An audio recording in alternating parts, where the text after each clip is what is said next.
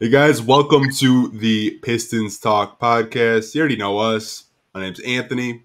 You can follow me wherever you guys want to follow me on social media at Pistons Talk. And my co-host Lance Caparosi. We got to get his followers up past 1,000. We really do. 20 away. 20 away. You're really close, man. But you can give him a follow on Twitter at Lance Caparosi right there on the screen. You can see it. For some reason, I can't find him on Twitter. I don't know why, but my Twitter's bugging. But we do have a really good show for you guys. Even though it's been really dark, seems like 3 weeks the Pistons won a basketball game. But we're gonna try to stay as positive as we can on this podcast. I'm gonna start with the Detroit Pistons backcourt, Lance. This is the, I believe, third game that we've seen Cade Cunningham and Jaden Ivey play together. Felt like last game you really saw what this backcourt could possibly do. They almost combined for 60 points against the Pacers, but I'm going to hand it over to you. Like, what were some of the takeaways that you took away from that Pacers game? Well, the positives are Jaden Ivey's defense. We'll just start with that real quick. He looked pretty good against Tyrese Halliburton, like the premier point guard in the NBA. I think he leads the NBA in assists with almost 15 a game. I think he's averaging close to 28 a game. He is an incredible player. And Jaden Ivey looked good against him defensively. I believe he had a block on him. That was nice. I think Tyrese Halliburton shot 0 for 3 maybe or something, or 0 for 4, maybe 0 and 3. I don't remember, from the field when being defended by Jaden Ivey. So kudos to him, man. I did comment that he still looks a step slow defensively, but he recovers so quickly, man, and it's because of the athleticism. But back to the two in the backcourt, I don't know about you, but there were moments during that game where they kind of reminded me of James Harden and Russell Westbrook when they played for Oklahoma City Thunder. Now, in regard, I still like the comparison between those two. I'm not saying Cade Cunningham and Jaden Ivey are future MVPs of the league, or Jaden Ivey's going to average a triple-double, or Cade's going to reinvent how someone plays one-on-one. It's just they're parts of their games. It looks eerily similar, and you can kind of see Troy's vision with what he has for these two. It's only been 3 games. Hopefully, we all season, for the rest of the season, we get to see these two grow together in the backcourt. But it really was – it looked pretty promising for these two. It's just the rest of the starters we got to get going so these two can flourish. Yeah, I'll get into the Ivy thing in a minute, but I remember last week I was telling you I think Cade Cunningham is the type of player where he gets to the line 10 times a game. And the last 2 games that he played, he went to the free throw line 9 times, I believe, and 11 times. So he's starting to get the whistle. And I think that should be the norm, though, like for him. For as much as he gets to the lane, as much as he likes to drive to the basket, I think 10 free throws a game for him is going to be the new normal. And I think that will help out the Pistons on the defensive end of the floor because they can actually have a set defense and not play from behind in transition. That was really promising to see Cade get to the line this week. With the Ivy thing, though, I love the fact that Cade Cunningham, we saw a lot of him playing off ball and Ivy bringing the ball up the court and vice versa. Yeah. I know we talked about it this summer that they're such a versatile pairing that either of them could bring the ball up the court and play point guard or shooting guard. And I think we saw that against the Pacers game. I mean, combining for 66 points against Tyrese Halliburton and Buddy Hield, I thought was very impressive. Ivy's efficiency the past 2 games, to me, love it. I love seeing that. I know, he was pretty efficient off the bench. He got sick. We understand that. And it looks like he's getting back into the groove of just being a really good scorer.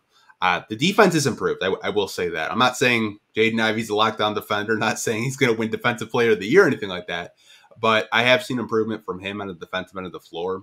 And I think that's kind of what Monty Williams wanted to see from him. I know we're going to talk about that in a couple of minutes about that decision. But I think that's the main message he was trying to get across is like, I want to play you, but your defense is, preventing me from playing you, but at least I'm seeing effort out there. Like last year, I really didn't see that effort that I'm seeing this year defensively, and I think he's conscious of it. And Monty Williams even, gave him his respect in the, a post game with Valley Sports, saying like him and Cade, like they played great for like 3 quarters, but they were just gassed by the fourth.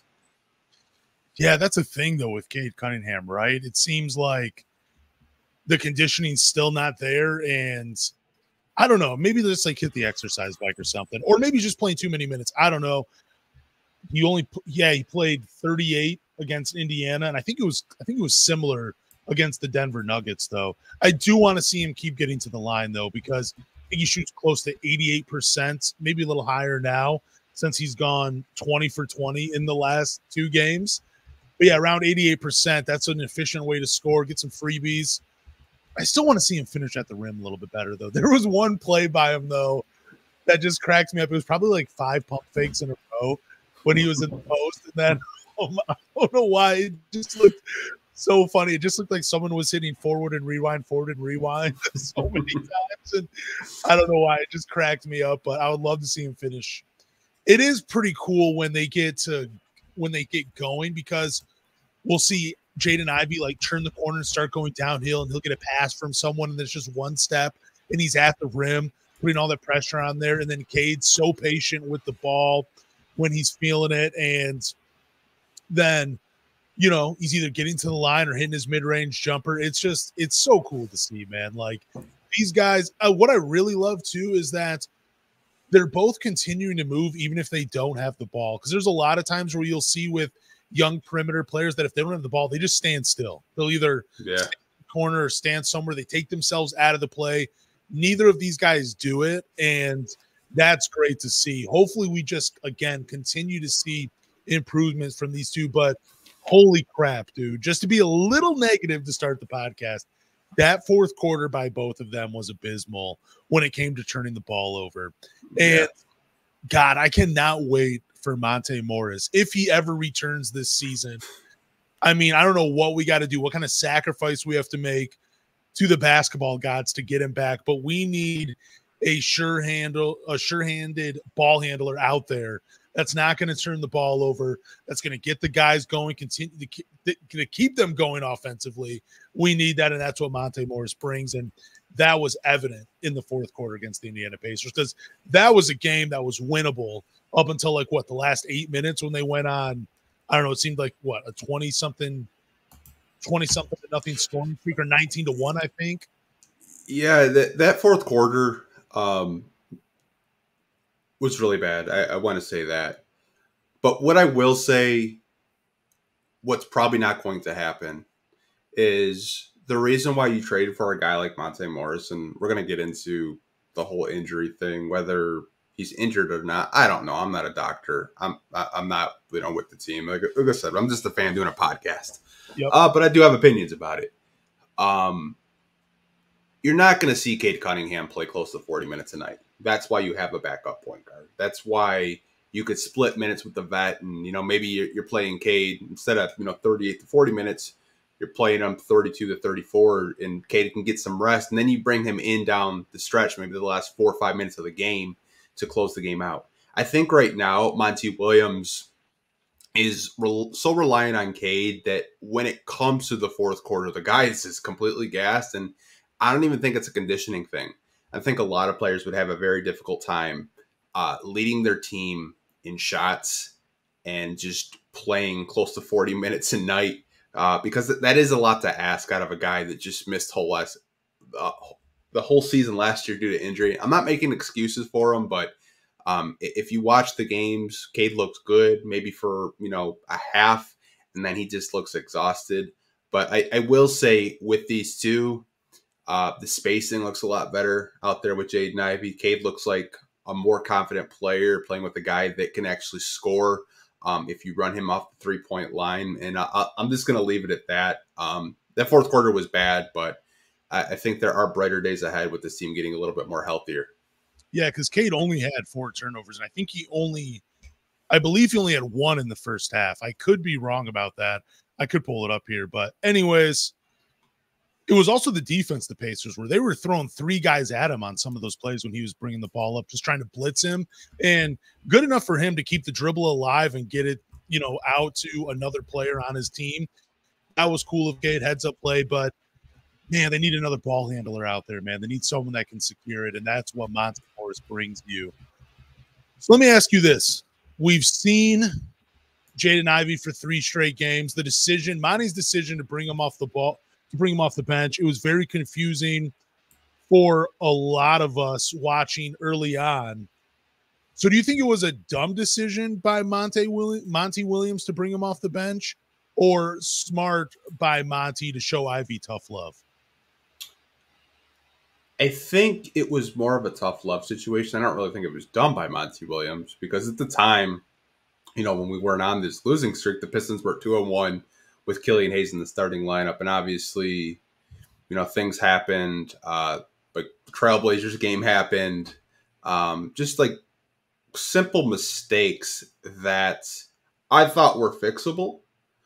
But the Pistons have lost games in very creative ways over the past 2 weeks. Seems like every other game it's something else, and it leads back to turnovers. But to answer your question, I think it was the right decision by Monty, but I wish he would have inserted Jaden Ivey back into the starting lineup a little sooner rather than a 10-game losing streak on the line. I mean, if they don't beat the Wizards, I think they're going to tie a franchise record for the most losses.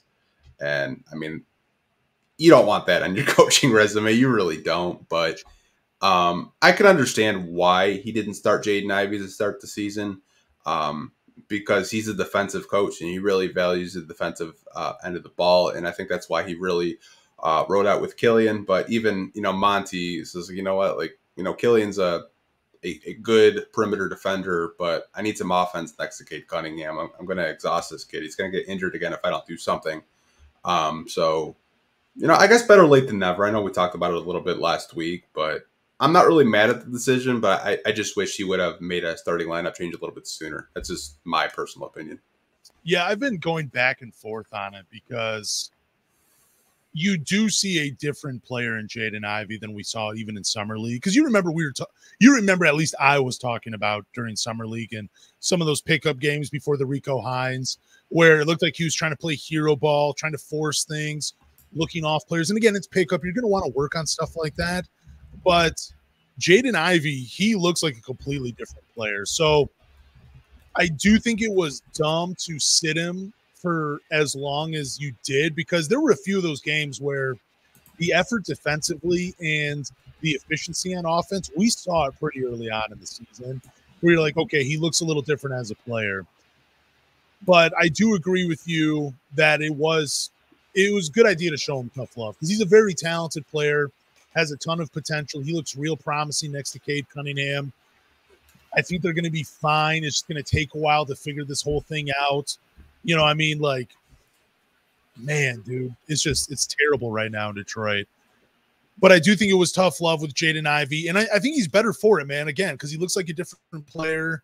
He's more engaged, showing a lot of effort defensively. He's trending upward, where it looks like some of those elite athleticism that he has can potentially be used for him to be a pretty good defender on that side. Again, maybe not all defensive team or anything like that, but above average. That's something you could see from Jaden Ivey, because as long as he's sharing the floor with Cade Cunningham, he's going to have some less responsibilities as like playmaker and everything like that on that side. We can concentrate more on this. And I think that's what Monty Williams wanted him to do. And I think it's worked out. So even though there's a part of me that says it was stupid, I can't believe it took this long. What were you thinking? You're getting paid all this money. You're in the NBA, where if you're a coach, you're the best of the best. You're the brightest of the brightest. Decisions we as fans shouldn't be saying like, "Oh, dude, that was stupid." And that's what we were doing with Monty Williams. But again, also, I just think it comes down to tough love with Jaden Ivey.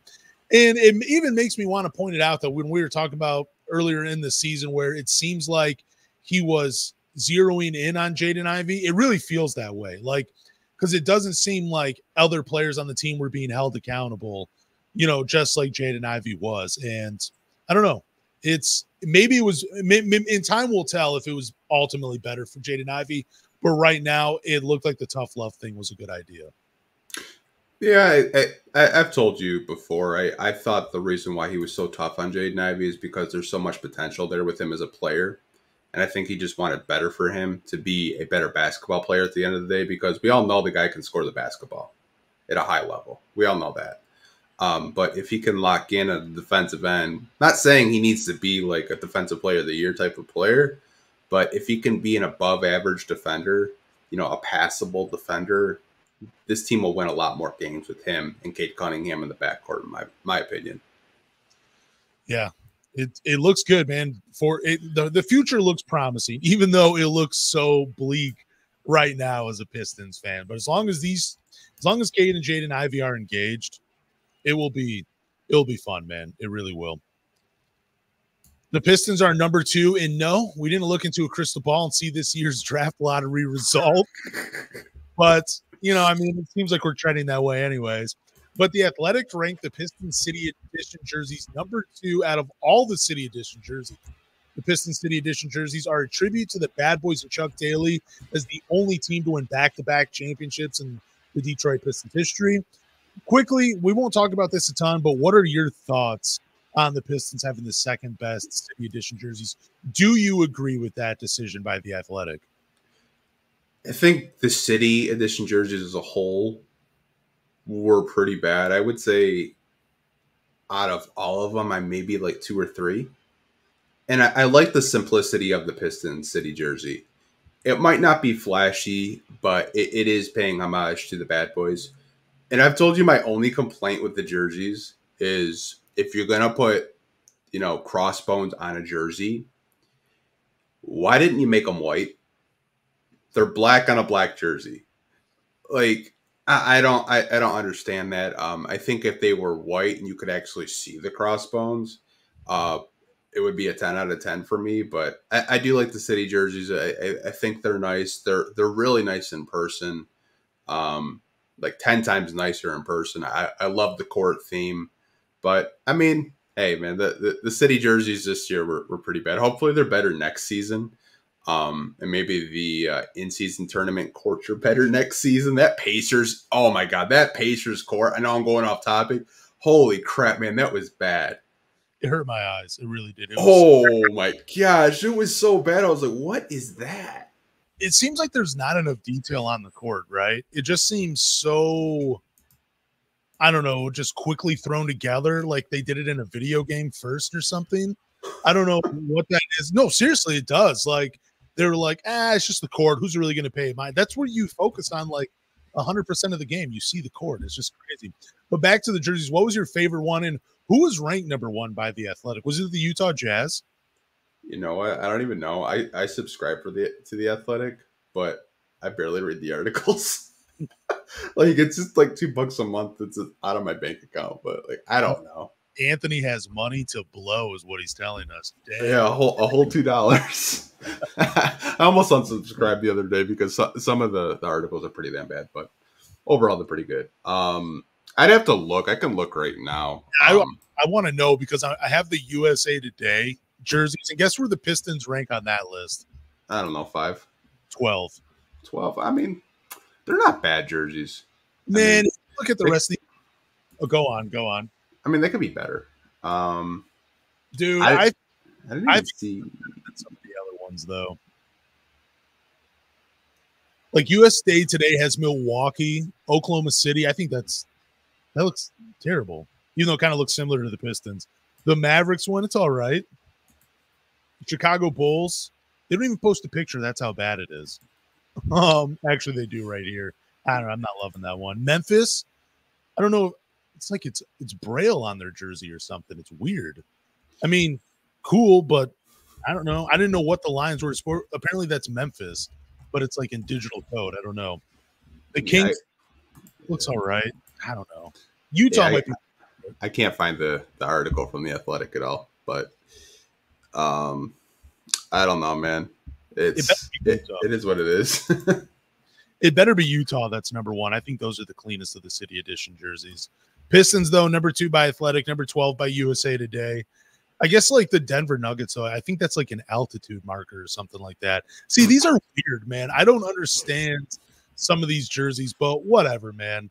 That's the news on the City Edition jerseys. We have another piece of news for you guys, though, and this has to do with Monte Morris, man, the beloved Pistons point guard that has yet to play a game. He was set to return, but unfortunately suffered a setback, supposedly. What makes this news interesting is that Monte Morris tweeted out a blue cap. And if you're not familiar with what cap or the word cap means on the internet, it means someone is lying or faking. So here are my thoughts on this. This is stupid. I hope this isn't the Pistons purposely sitting him out because the season's over and they're in tank mode again. I mean, I don't know how much more wins Monte Morris gets you, but there have been a couple of games where, I don't know, maybe the Pistons could have won him if they had a more sure-handed point guard in the backcourt with Cade Cunningham or Jaden Ivey. I just hope this isn't another tanking season, and that's why Monte Morris is sitting out, because there have been a couple of videos that have been posted on Twitter where, I don't know, he looks healthy enough to play. Yeah, I did want to put this on the screen for people that are watching live. So on the left-hand side, this is the Pistons injury report update.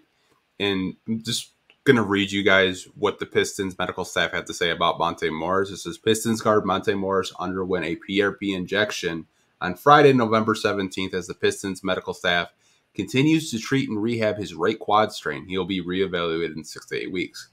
And probably 10 minutes after this came out, Monte Morris did tweet cap, and then he did delete the tweet probably maybe 10 minutes after, because people were kind of questioning the medical staff. But to your question, Lance, about this Monte Morris stuff, I personally think he's good to go. I think he's well enough to play. There was we did an injury report, I believe, 2 weeks ago, and he was a game time decision. Yep. He was ready to go, and then the Pistons go in, injection with the PRP injection for his shoulder, basically. I know Corey Woods, who's a Pistons beat reporter, had sent me some videos of Monte Morris, working out, and his body language just looks really bad. Looks like he doesn't want to be there, but I'm not putting words in his mouth or anything like that. Just the body language looks bad. He looks frustrated. He looks irritated. He looks like a guy that just wants to play basketball at the end of the day. And I mean, like, if this guy's healthy and you're not playing him and you traded for him just because he's got an expiring contract, that's a really bad look on the organization.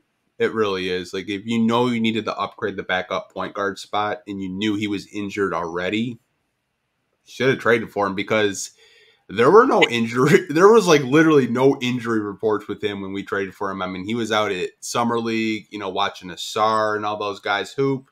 And all of a sudden we're getting like, oh, in training camp, he's got back spasms. Oh, he's got a shoulder injury now. Oh, he's going to be out another 6 to 8 weeks. We might see him January or February. Like, the optics look bad because the Pistons medical staff haven't really given the fans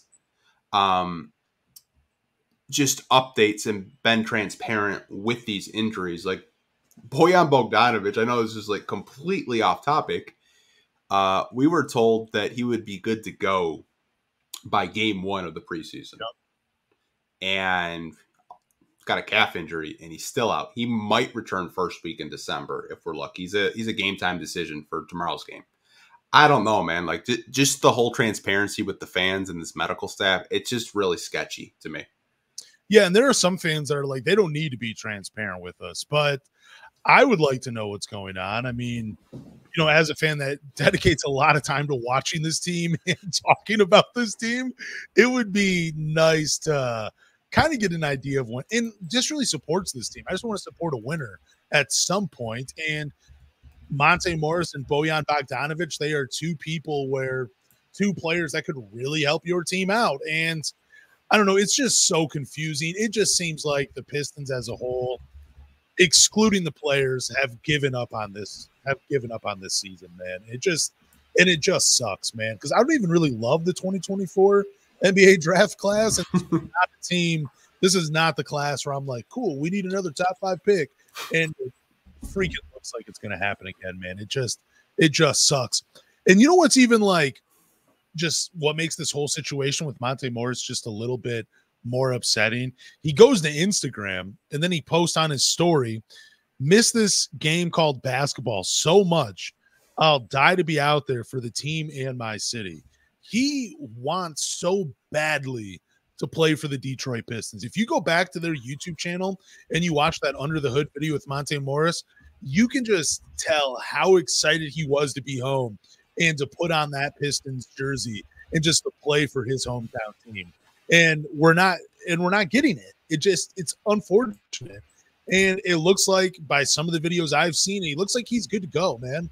It really is. Now, it would suck if he came out too early and something really was serious with him, and maybe it makes another setback. But dude, to have him out for another almost 2 months, stupid, dude. I don't understand it, man. And again, I'm not throwing any shade at Monte Morris. I want to make that very clear, because by everything that he's tweeted out, he seems like he's ready to go, and we're just not getting it, dude. I don't get it. I'm so confused.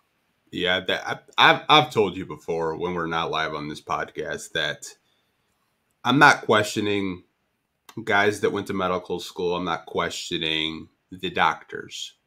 But since Arnie Kander is no longer part of the Pistons medical staff, it has gone downhill severely. I've never seen so many injuries on a basketball team, and I understand injuries happen. It's a part of the game. I get it. But some of these injuries just feel like they're fake. They don't feel real. In Monte's case, I really hope that they're not holding him out because they're trying to see what they can get for him in the open trade market, even though they traded for him. I just don't know. I feel like if he was out there and if he was healthy, maybe this team doesn't have a 12-game losing streak. Maybe, they have 4 and 5 wins and our attitude is completely different, But the optics just look really bad from a fan perspective because, I got a medical report. It said, Monte Morris was really close to a return, and he retweeted it. He's just like, yup, I'll be back soon. And then this happens. Yep. So I don't know. I don't know if it was a setback. I really don't know. I'm not going to question, a team doctor's judgment on, a patient or a player because I'm not a doctor. But it just looks bad from a fan perspective because you're not being honest and transparent with the fans. Like if there was a setback, you should have said, hey, we had a setback. He's not ready to come back, but they don't. And even the player himself is frustrated. Like you go on his Twitter, he says, I just want to play basketball. I want to hoop. I miss basketball. I want to play for the city. Like he seems frustrated with the whole process too.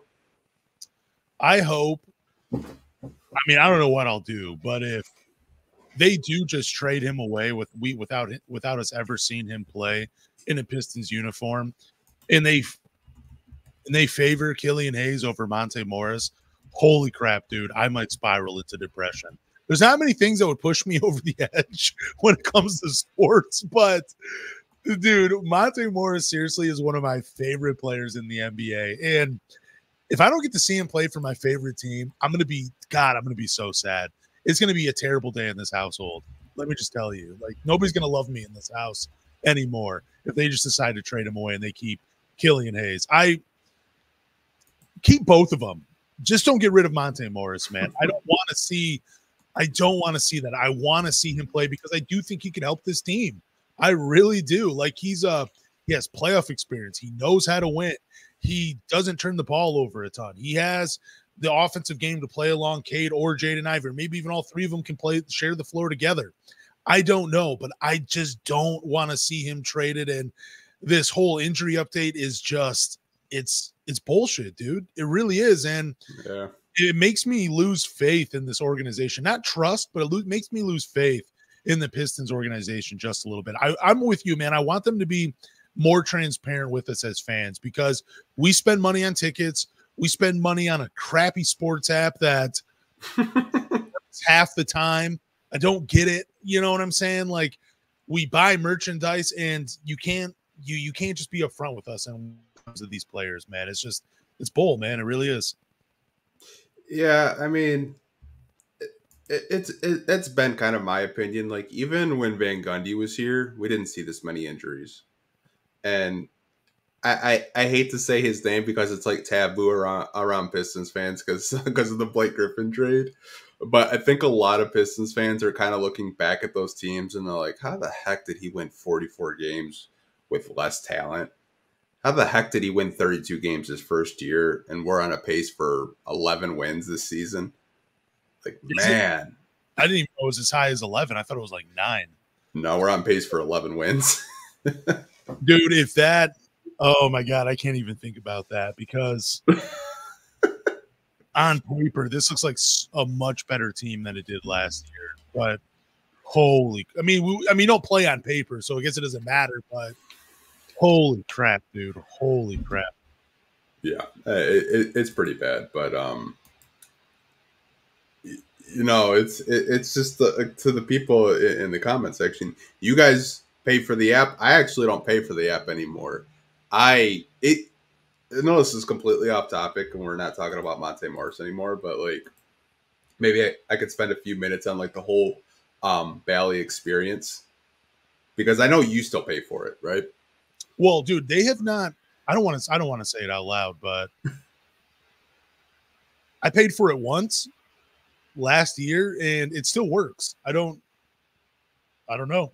You know what I'm saying? Like, and I don't think they've charged me anything. Like, I've looked back on all my accounts and I hope that doesn't screw me, but like, I don't think I've paid for it again this year and it still works. I'm getting all the games. It's crazy. Yeah. Like I paid for it. I want to say maybe a month or two ago and everything was good. And then they decide we want to revamp our app. We want to make it better. I'm like, okay, like you should want to make the app better because there are a lot of flaws with it. Well, they revamped the app and I cannot get in because their app is asking me to connect to my TV provider, even though I'm subscribed to their Plus membership, which is $20 a month, whatever.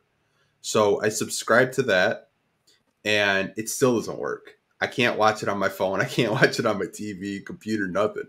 I'm like, and I'm talking to tech support and I feel like I'm talking to an AI robot.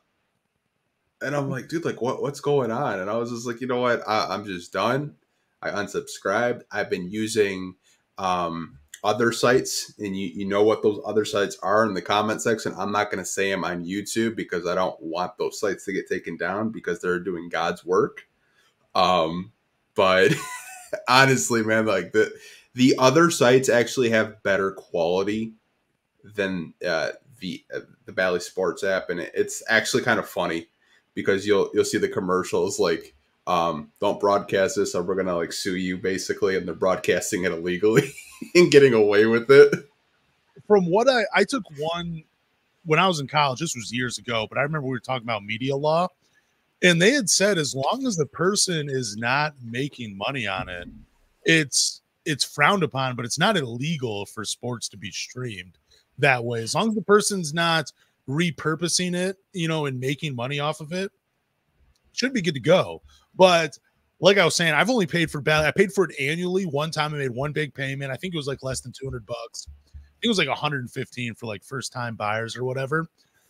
And they've never charged me again. And I mean, I know they're bankrupt. So, I mean, and I know the NBA is buying the rights back for all their teams. So I don't know what's going on. I'm going to ride it till it dies. I liked the Bally Sports app last year.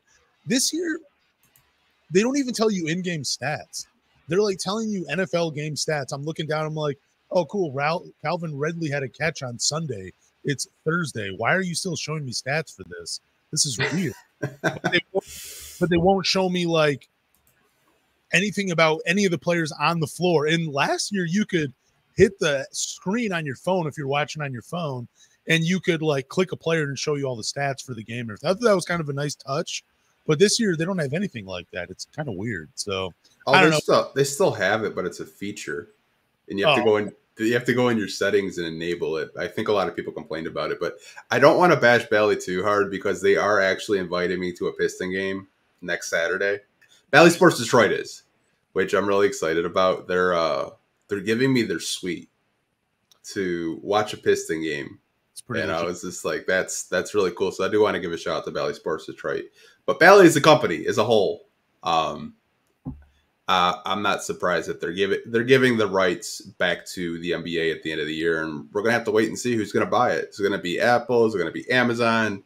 Are they, the owners just gonna pull Matt Ishbia and just make everything free? Like I don't know, man. It's gonna be interesting to see who buys it back out. Before we leave this topic, though, would you pay for like an all Detroit sports, like if it was like the Lions, the Pistons, Tigers, Red Wings, like a Detroit sports network type of thing? Kind of like what Madison Square Garden does, like that MSG. Like, I mean, I don't hate paying $20 a month for it. Like, if it works, I'm fine with it. Yeah, as long as I can get the games and get playback, I'm cool with it. Yeah, it's just like what Ishbia did. It reminded me of the UPN days, where the Pistons were on UPN growing up as a kid, and it's like if you didn't have cable, you could still watch the Pistons. And like I said, those were simpler times, man. Much, much, much simpler times. I forgot who broke down the nepotism in the Detroit Pistons front office, but it was shocking to hear Eric Tellum's position inside the Pistons organization. So this guy, he started with the Pistons back in 2018 and 2019 as the assistant director of player development to 2019 to 2020. Then in 2020 and 2021 to 2021 to 2022, he was the director of pro scouting. Then he got promoted again, where he is the senior director of pro scouting. He's been in this position since 2022 to 2023. It is the fastest rise of anybody I think I have ever seen when it comes to this department. Because I was looking up some other guys that have these that are senior directors of pro scouting for other teams. And Anthony, we're talking like decades of work to get to that position. Mm-hmm. This dude, I don't know how old he is, but I don't think he's that old. And he is, I mean, he's going to own the Pistons someday, probably next year. For people that don't know who Lance is talking about, in the front office, there's a gentleman of the name of Arn Tellum, who is very high up. I believe he's the SVP or VP of the Detroit Pistons. He's Tom Gore's right-hand man. He has a younger son named Eric Tellum, and I'm going to put this on the screen for you guys to see what Lance was talking about. So Eric Tellum got hired by the Pistons as an assistant director of player development in 2018-19. When Troy Weaver came to town, he did get promoted to a director of pro scouting. And after a year of being a director of pro scouting, he got promoted to the senior director of pro scouting. Now, if you guys saw the Mike Valenti 97.1 rant this past week, he was talking about this, saying like how can the Pistons have Eric Tellum as a senior level director of pro scouting when the guy hasn't done anything. It's kind of nepotism of what the Pistons are doing, and he's got 100% right. To Lance's point, there are people that have to work 10, 20, even 30 years to even get any type of senior level job, and this guy has gotten it less than a 10-year span. This is the guy, and you guys will probably remember this, Deividas Sirvydis. Deividas Sirvydis was a guy that the Pistons drafted in the second round, and J.J. Hardy was right there. Eric Tellum says, I want the Pistons to draft Deividas Sirvydis, and we did. And he played a couple of games for the Pistons, mostly in the G League, and he's still in the G League as of today. This is a guy that is your senior level of director scouting. And that's a huge red flag if you're a Detroit Piston fan. It's a huge red flag because if you guys want to go back, the Detroit Pistons have a 25% win percentage since they started rebuilding in 2019-20. They've won 25% of their games. They've won 82 games in a 4-year span. They've won a season of basketball games in 4 years. Now, I understand rebuilds take time. We all do. But there is a lot of nepotism in the front office, like Mike Valenti was talking about this week. You have guys in the front office that have positions that they just shouldn't have. They haven't earned them. They have no experience. And that's a big red flag when you are an organization that is trying to get back to your glory days. We want the Pistons to be a team where we're not talking about the top 5 prospects that the Pistons could land. We want to talk about we're a 6 seed. Maybe we can upset the 3 seed. We don't want to be talking about, no disrespect to Alex Sarr, but we don't want to be talking about Alex Sarr for the next 6 months. We don't. We want to talk about, who can we get for Bojan Bogdanovic at the trade deadline to push us into the playoffs? It's stuff like that. But I think it's a huge red flag that he got promoted the way he got promoted. I have no problems with him working his way up, but I don't really think if his last name wasn't Tellem, he would have that position. Yeah, and I mean, unless he's showing something like, you're like, dude, this dude is like a prodigy. He's a savant. We need to move him up. We need him in this type of position. But again, I'm just looking at some of these guys, and I mean, it's totally different though. But like Mike Abenauer for the Pistons, he was the head athletic trainer from 1975 and 76 to 2013 to 2014. And then he was promoted to director of team operations, where he's held the position since 2014 to 2015. Dude, he had to work a long time in one position to get there. You know what I'm saying? Like, he had to go through a lot, and I mean, it's different jobs, but that's just what it normally is, but in 5 years, you're basically an intern 5 years ago. And now you're the senior director of pro scouting, dude. It's unbelievable, dude. Like, 5 years ago, this dude was filling out spreadsheets, and now he's the boss of people, and the people that make this organization what it is. It's bad. It's so bad. Are there members of like Troy Weaver's family that are in the front office? Do you know that? Or I thought somebody had tweeted something like that out. I believe his son was in the OKC front office, but I don't think he's in the Pistons front office. Okay. But I mean, you can even go back. And I'm surprised Valenti didn't talk about this. And I'm going to say his name, and I'm not going to talk about what he did off the court, but Troy Weaver hired one of his best friends, Rob Murphy. And if you know that name, you know that name. He was a former Eastern Michigan University coach. Yeah. He started as, I think, an assistant to Troy Weaver, and he got promoted last year to like really high up, and then all the off the court stuff happened with him, and they fired him. We never really replaced an assistant GM. Someone else probably in the front office got promoted that we don't know. So, I mean, the front office as a whole, I think needs to be looked at. I think a lot of people right now are on the fire Monty Williams train, but I mean, it starts with the front office and then it trickles on down. There are people in the front office that I just don't think are qualified to run a professional basketball team. Yeah, and I used to say this about the Detroit Lions. If you want to have a winning organization, it starts with the top and then it trickles all the way down. Like, you got to have the right people in place that want to provide a winning environment for the players. And you see that now with the Detroit Lions, man. I mean, it from the top on down, and that's what it. I mean, I'm not saying Tom Gores probably doesn't want a winner, but like, he's not making winning moves where it matters, and it goes beyond the court, and it's sad, dude. This was the one organization that I always had faith in growing up. Like, I always thought they did the right thing. They played the right way. They did it all. And it's so far. It's fallen so far from what it was ever since Bill Davidson, had passed away. Dude, it just kind of sucks, man.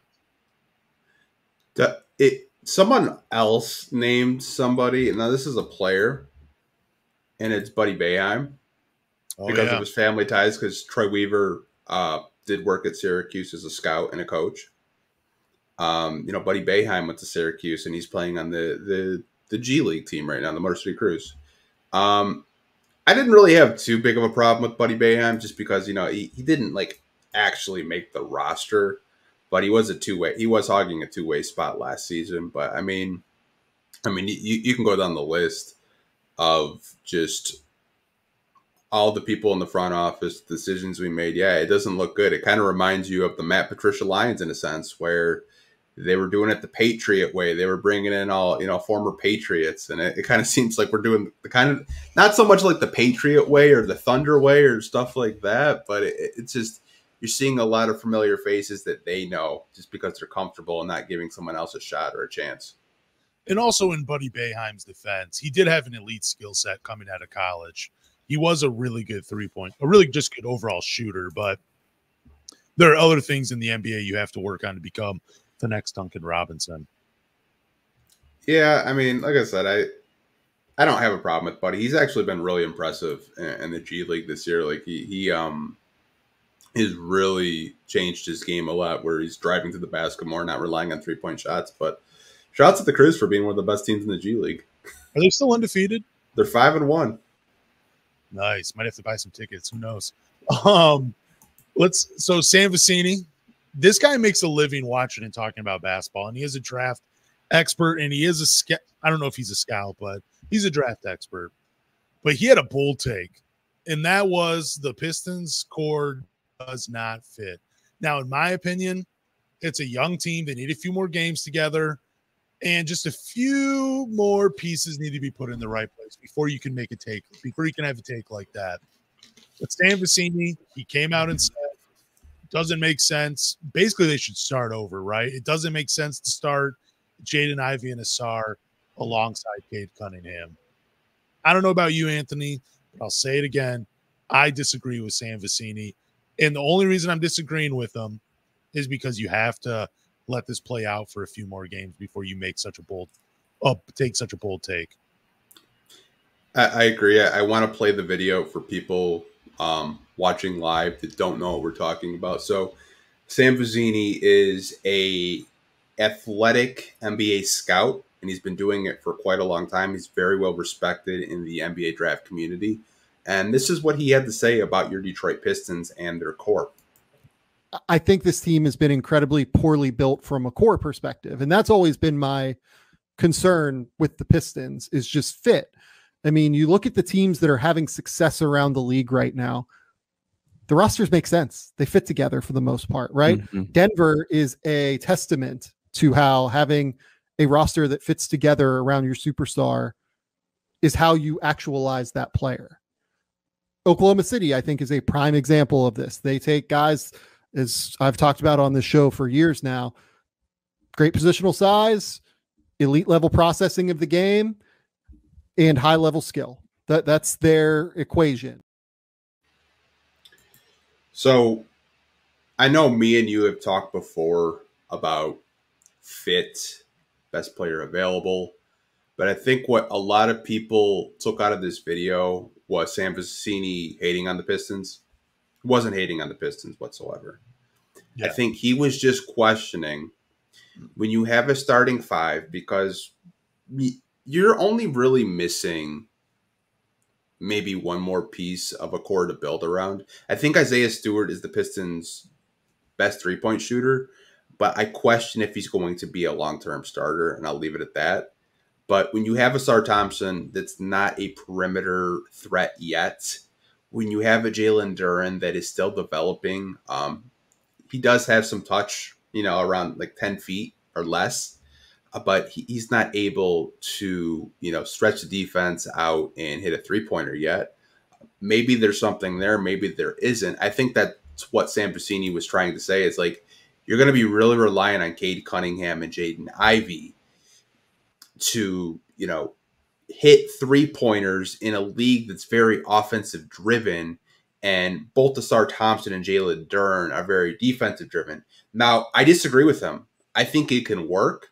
I think the Pistons core can develop. They're still fairly young. A lot of these guys are under the age of 23. I think it can work. I think it was kind of just, you look at the Rockets, for example. You look at a guy like Sengun versus Duren. Like, Sengun can hit a three-pointer.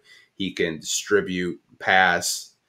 There's a lot to like there. And I think what Vecini was trying to say is, like, if you're building around Cade Cunningham, you need to build around pieces that help him, not make his job harder.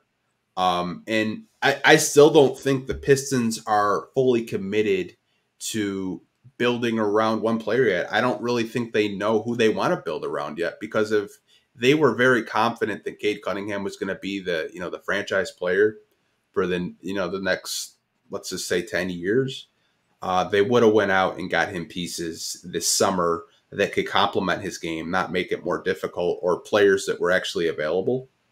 And they didn't do that this summer. Obviously, I like the Marcus Sasser pick. I like the Asar Thompson pick. But to Fassini's point, you do need to surround Cade with guys that can spread the floor and make his life a little bit easier. Yeah, Cade Cunningham, 22. Isaiah Stewart, 22. Asar Thompson is only 20. Jaden Ivey is 21. Jalen Duren just turned 20. Like, it's a young starting five. They're younger. That starting five is younger. They're basically younger than the Villanova Wildcats this year, who are, I think, almost 23 years old as a whole. It's a young, inexperienced team, but dude, this is what happens when you always go best player available, man. Like, and it always wasn't that case. Like, I know you made a trade to bring in Duren and everything like that, but like, I just remember getting into arguments with people where it's like, dude, yeah, this guy, player A, might be the most talented player, but player B fits with what you're trying to do. And if you're trying to build around Cade or whoever, like, that's kind of the direction you have to go in. And I think I said this on a podcast one time too, like, always going best player available can ultimately cost you, because if nobody's in the position to succeed, they're not living up to their potential, they're going to be harder to trade, or you're not going to get the right value for them. And that might be potentially what we run into with this Pistons team. But I still want to give it time. I want to see these players gel. I want to see them grow.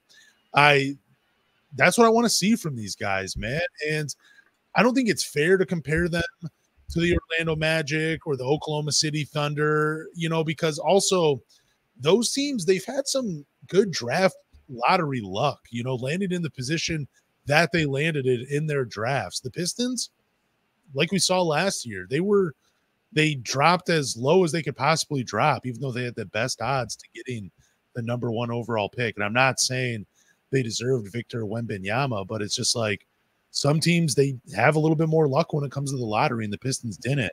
But also, when you're in the position to draft that way, you have to find success, and that's something the Pistons, they always don't find. But again, I'm going to disagree with Fassini, just because I don't know what. Like, I don't even think, have Cade and Jaden Ivey, they've played, I think, a little over 20 games together now as teammates. So like 15. 15. Oh, yeah, like. I haven't played a lot. Because they played 12 together last year, right? Are you saying like played together or like starting? Just 12 together. I mean, just together, yeah. Oh, together, yeah. I mean, like, they've played 20. Like, if you're talking about like starting, like 15, but. Yeah, it's only been 15.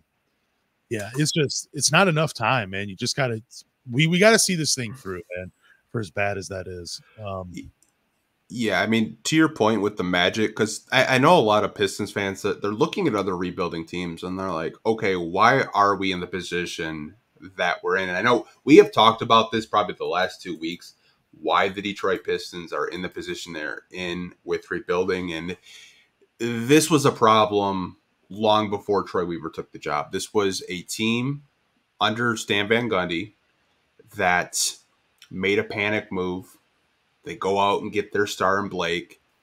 Blake has a hell of a season to get them to the playoffs, and he's not the same player.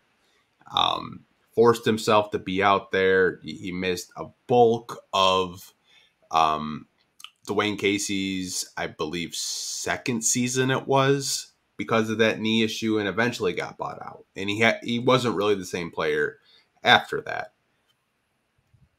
The reason why the Pistons aren't in the same level of competition is when you look at the rebuild as a whole, they got nothing for Blake Griffin. They got peanuts for Andre Drummond. They got peanuts for Derrick Rose, which they probably could have got a little bit more for Derrick Rose, but that's a different topic for a different day. Versus Orlando, you had a Nikola Vucevic who had value. They got you an extra first from the Chicago Bulls, which allowed them to draft one of the Wagner brothers. They also got to trade Aaron Gordon. They got them some assets back. And Orlando has been a team that has drafted a lot of guards, but they're making it work. They have injuries right now, but they're still one of the best teams in the East. And they have a young, innovative coach that can relate to these players because he's in a similar age group as these kids. And Orlando plays some really good basketball. They have vets on their team. They have Joe Ingles. They have a Gary Harris that's from Michigan State. Like they have good pieces on the team. And when you watch them play, you're like, I want the Pistons to be like that. And I think why Orlando has such a good young roster right now is they have pieces that complement Paolo Banchero. They have pieces to surround him to be successful. They have a coach that, draws up plays for him to be the best version of himself. Like, I think, Jalen Suggs, even though he was a very high lottery pick, he's a bench player at the end of the day, but he gives them good minutes. I mean, they have Markel Fultz, they have Cole Anthony. They signed Joe Ingles. They got clowned for it, but Joe Ingles is, he's doing some great stuff for them right now as a vet on this team. And I think if you're a Piston fan looking at that, saying, why can't that be us? It's a couple of things. It's your vets that you traded for and, paid. They can't stay healthy. You have a team that's incredibly young that just fired Dwayne Casey, which a lot of these guys that got drafted in 2020 were under Dwayne Casey for 3 years. Now they have to learn a whole new system under Monty Williams, have to learn this 0.5 offense that I think for them is still very complicated because they're still passing up shots. A team that is incredibly young. The future's bright, don't get me wrong, but it's going to be a learning process. And I know fans don't want to hear that. They're frustrated. It's been 4 years. I'm with you on that, but you have to add context to the other teams. Like OKC has 50 draft picks. Yeah, they got so many. They had stars that they got to trade to, fast track their rebuild. I'm not even going to count Indiana as a rebuilding team because they didn't even rebuild. They retooled. All they really did is trade Domantas Sabonis, and they got Tyrese Halliburton back. They traded a star for a star, and they still have they still have Miles Turner, who's a core piece that they've had for a long time. And, they got Buddy Hield, they got Tyrese Halliburton, and, they hired one of the best offensive minds in Rick Carlisle and a really good NBA coach. I think the Pistons will get there. It's just, we have to wait to see what this team is before really getting our pitchforks out, see how Cade Cunningham and Jaden Ivey gel together. See what Bojan Bogdanovic does in the starting lineup, seeing if he's a guy that we want to keep around, or maybe we can flip at the deadline, maybe to get more young pieces around this team. Maybe there's a position that we need to fill. Maybe it's more small forward depth. Maybe it's a veteran center.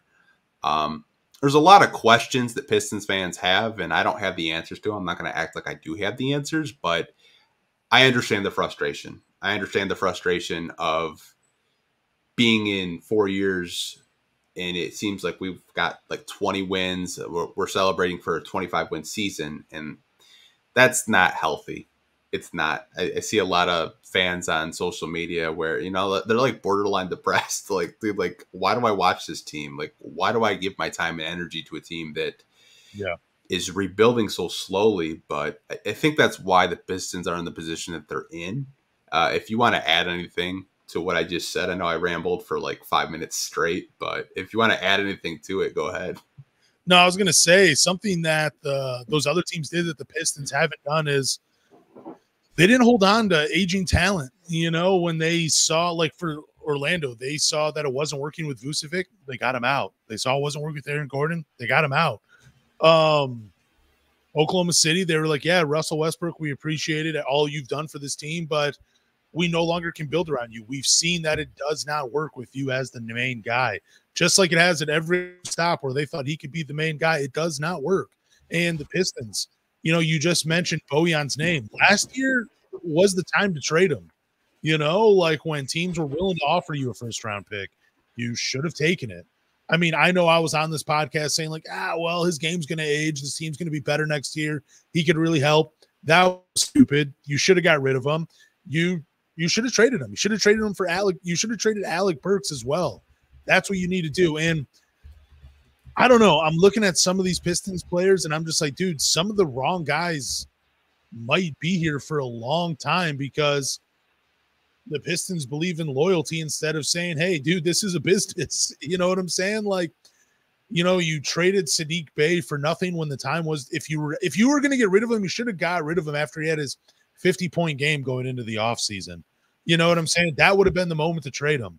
We all saw the writing on the wall with that, but then you get James Wiseman for him, and you trade so many second-round picks. It's so weird. Like, just some of the decisions are just, now that I'm sitting here thinking about it and looking at these other teams as I'm trying to defend the Detroit Pistons and everything they've done, it's stupid. Like, it's dumb. You know, they took a franchise that we both love and enjoyed watching for many, many times. I mean, damn, dude, I've been watching the Pistons since I was 11 years old. I'm 33 now.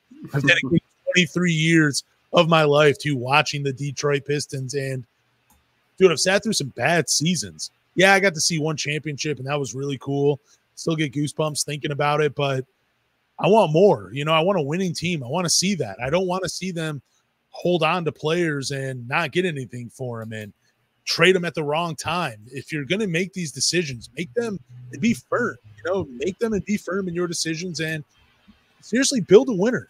Just do that.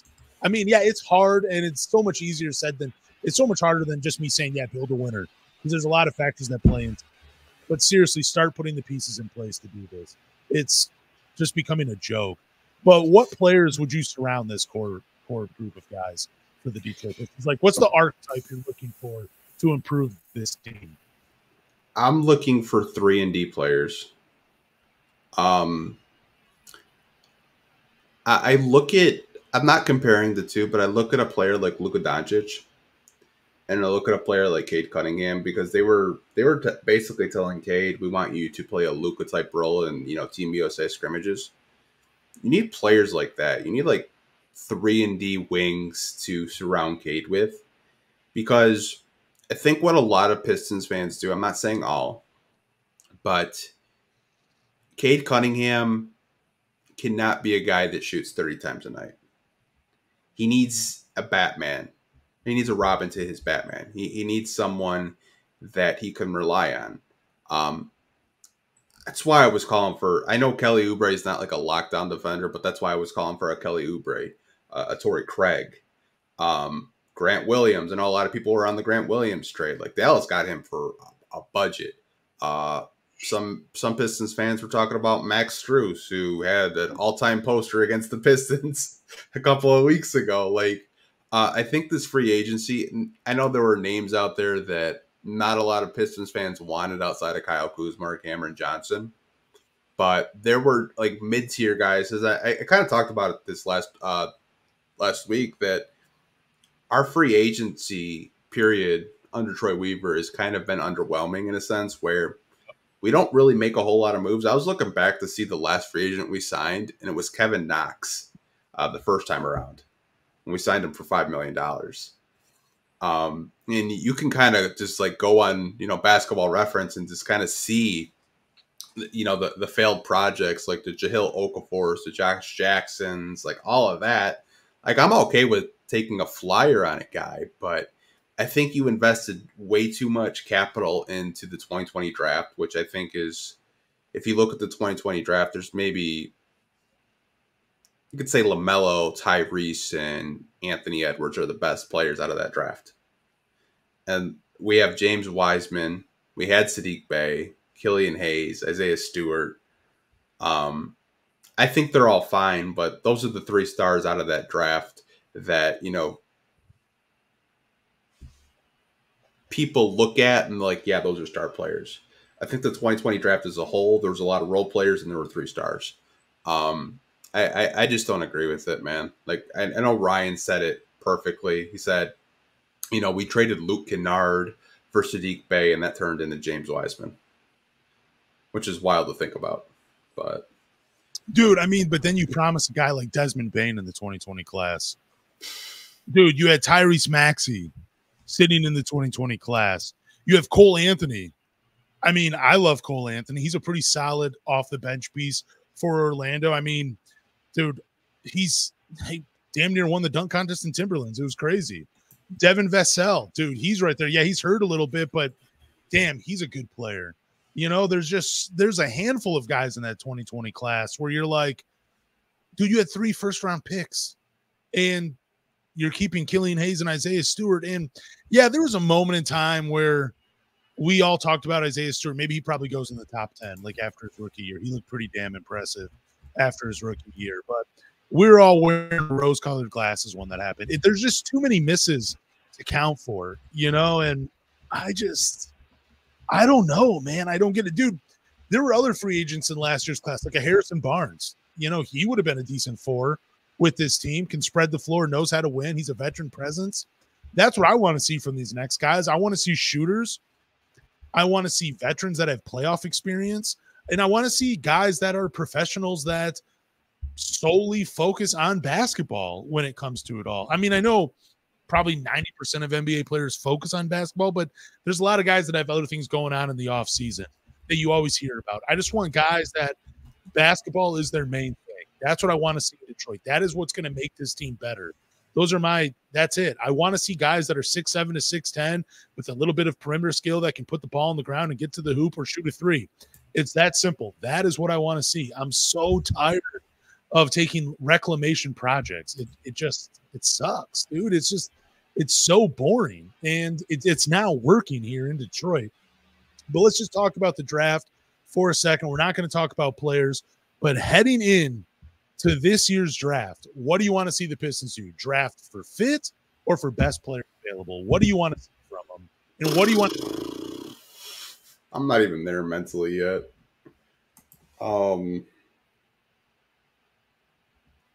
Dude, give me fit. Give me fit all day. Give me fit. Well, we're picking it 5th. We already know that. We're picking something in the top 5. Let's just be honest. We're picking 5th. Let's be clear. And this draft has a lot of guards, but there are some small forwards that are nice. Justin Edwards out of Kentucky is nice, but it's just like I can't really talk myself into getting hyped up with a draft class to me that is like a 3-player draft class.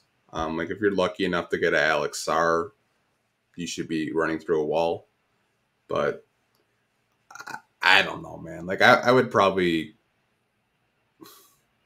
draft for fit at this point, because if you draft best player available and it doesn't fit with the players you have, then you're just kind of in that same position. Yeah. It's stupid. I don't know. I keep saying that word on this podcast today. That's going to be the title of it. Stupid. Yeah, I can't even get into the draft right now, man. It's like it's not even December yet. I haven't even thought like the draft is like 7-8 months away, dude. I know, and I'm with you. Like I looked at the draft class today. The first time I've looked at the draft class was like 15 minutes before you sent me the message, and I'm just like, I just don't even care. I'm so overdoing this early in the season, but I'm not looking at the draft class right now. I'm just wondering, dude, you eventually just got to bite the bullet and say, dude, we got to draft for fit. We got to draft for fit. If Cade is our guy, that is what we have to do. All right. Since we're done talking about this, let's just be done talking about that. But the rebuild, the restore, whatever you want to talk about, it's still underway. What needs to happen for this to right the ship in the Detroit Pistons organization? Like if you were the GM right now, what are you doing? For me, I'm going to wait. I'm waiting and I'm seeing what I have in Cade Cunningham. And if he looks like he's a top 25 player or could be a top 25 player in the NBA, I go after some much needed help in the offseason. I'm not making a blockbuster trade. I'm not trading Jaden Ivey right away unless like a Devin Booker becomes available. That's the only trade I'm making. But if I am the GM of the Detroit Pistons today and I need to right the ship and I need to get things going the right way, I am just going to play the wait and see approach with Cade Cunningham. I'm trying to get as much cap space as I can heading into the offseason as well. And then I am providing him with as much help as he needs to win and to stay with the Pistons long term. Yeah, so if I was the GM, and I'm looking at this free agency, I'm seeing what the market is for my vets, because I want to have as much cap space as possible, because I'm throwing the bag at either Tobias Harris or Pascal Siakam. Because I think either of those players would fit the Pistons. Because I want to have cap flexibility, and I want to have more cap than anybody else. Like, if I can't get a Pascal Siakam or a Tobias Harris, because those are the two top unrestricted free agents, you still have guys like Buddy Hield that's going to be a free agent. I think Buddy Hield next to Cade Cunningham would be a solid piece. You also got, lower tier guys like a Gary Trent Jr., who I think would be a good piece. Malik Beasley would be a good piece. If you want to get more defensive, I mean, you got guys like a Gary Harris, a Robert Covington. I think this is the year when you look at free agency, it's an older free agency class, but I think that's what the Pistons need. Yeah. They need vets around this team that show these young kids how to win. I would love Pascal Siakam personally. I think if the Pistons could get a Pascal Siakam, throw him the bag, give Cade his rookie extension this summer. I really don't care. Just give it to him. Whatever he wants, just give it to him personally. Dude, I'm going after Gordon Hayward too. You know what I mean? He has. I am, dude. He's played 13 games, he's averaging 14, 5 and 5. He's not shooting the best from the 3-point line, but a guy that can play either forward position with. I mean, I'm just saying I would go after a guy like. I'm not throwing the bag at Gordon Hayward. But again, just a veteran. He's been in a lot of different situations. He's been the focal point. He's been the role player. He's came back from injury. He's had a lot of different arcs in the NBA. He's been an all-star. I'm throwing a little money at Gordon Hayward. If I can't get it to Tobias Harris or a Pascal Siakam, dude, I mean, I think Kelly Oubre's on a 1-year deal too, right? Like, he's on a minimum. I'm still looking at Kelly Oubre if he becomes available from the Sixers. I just need some more basketball players on this team. Yeah, I'm really hoping Pascal Siakam just doesn't want to be in Toronto anymore. We got his former coach and Dwayne Casey. Maybe he could set up that meeting. I just think if you put him at the 4 next to Duren, that seems really exciting. And you have a vet. And maybe you go out and get a sharpshooter like a Gary Trent Jr. that's a little bit younger than Alec Burks. Kind of take Marcus Sasser under his wing. Like, there's a lot of vets this year, but I don't know how the Pistons are going to attack free agency.